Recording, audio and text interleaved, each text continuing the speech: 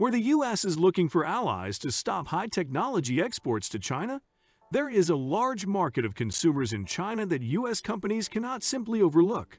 Nvidia, the American chipmaker, introduced a new variant of semiconductor technology for its Chinese customers.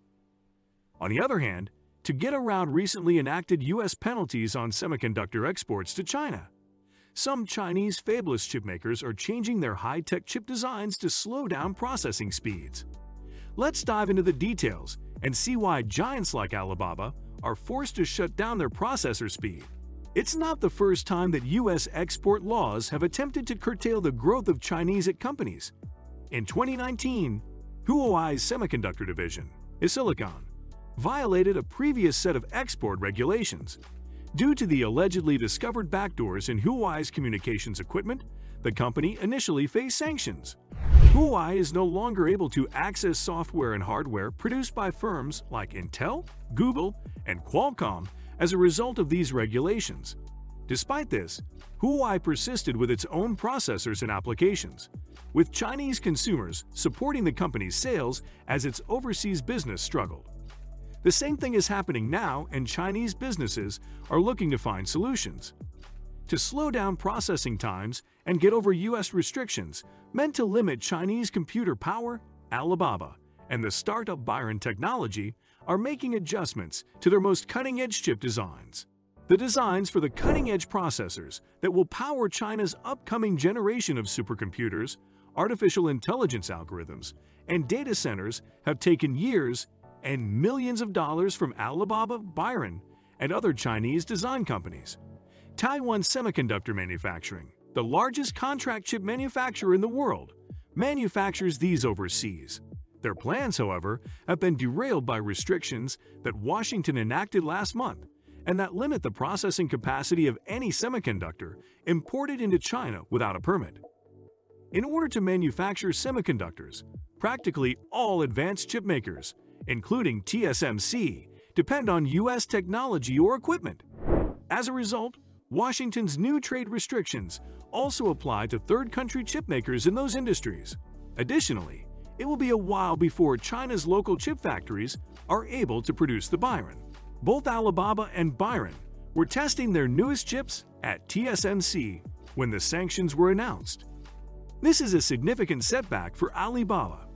Since the Chinese government postponed the IPO of its subsidiary Ant Group 2 years ago, its shares have lost 80% of their value. The graphics chip it was manufacturing was the company's first graphics processor. Furthermore, its release date was approaching. Their ambitions were shattered by U.S. export prohibitions on goods coming from other nations to China. As a result, businesses have ceased production of current chips and made numerous design adjustments. According to a Byron engineer, the company is attempting to change its designs to reduce processing speeds in the hopes that TSMC will still be able to produce them. Before the U.S. implemented sanctions, archived versions of Byron's website revealed specifications for the BR100, the company's first processor, which would have exceeded the U.S. restrictions with a transfer rate of 640 gigabytes per second. The BR100 now has slower specifications listed on Byron's website at 576 gigabytes per second. The first person to notice Byron's change in specifications was the head analyst at semiconductor research firm SemiAnalysis, Dylan Patel. He said that Byron was trying to slow down its processors by turning off a portion of the chip. On the other hand, Alibaba's semiconductor division is experimenting with ways to improve its new AI processor that was created using TSMC's 5M technology. New modifications would necessitate T-Head paying for a second production test run at TSMC, which would cause a months-long delay and cost up to $10 million. Engineers have argued that the U.S. regulations lack clarity because there are several ways to determine the bidirectional transmission rate. Nevertheless, they are already striving to lower processing speeds in order to comply with the laws. Some businesses have made press releases available to the public for chips whose transfer rates exceed the law, notifying authorities to keep an eye on shipments of these components.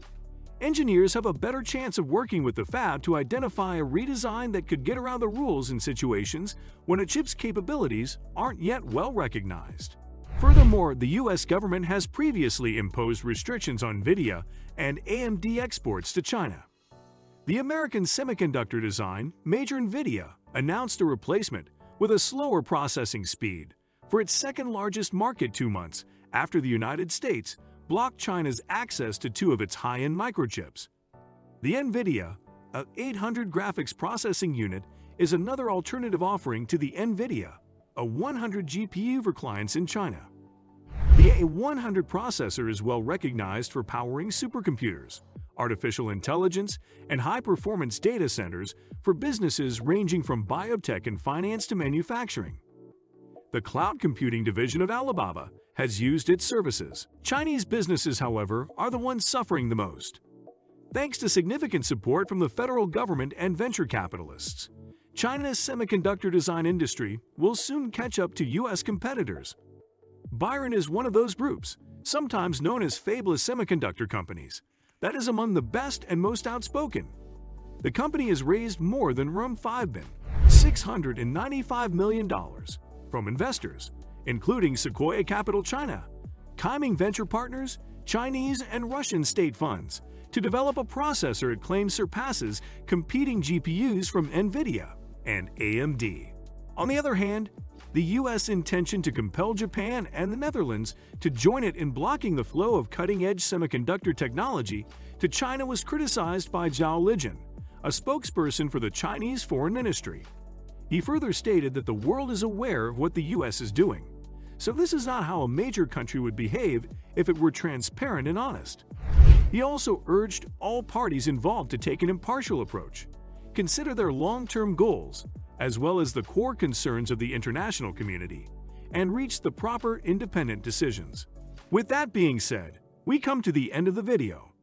Will the U.S. succeed in halting Chinese computer technology advancements?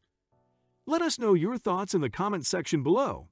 If you found this video helpful, be sure to give it a big thumbs up and share it with your friends. To keep up to date about what's happening around in different countries, subscribe to our channel and press the bell icon to stay updated about our latest content.